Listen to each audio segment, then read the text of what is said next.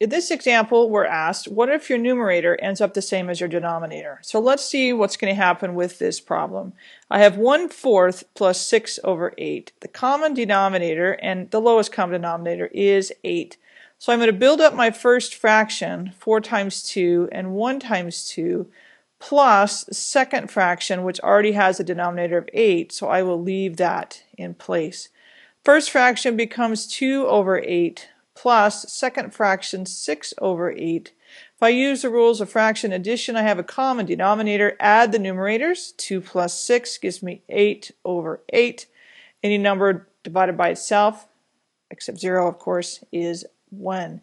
So 8 copies of 1/8 gives me a full 1. So what if your numerator ends up the same as your denominator? We can say that the result equals 1.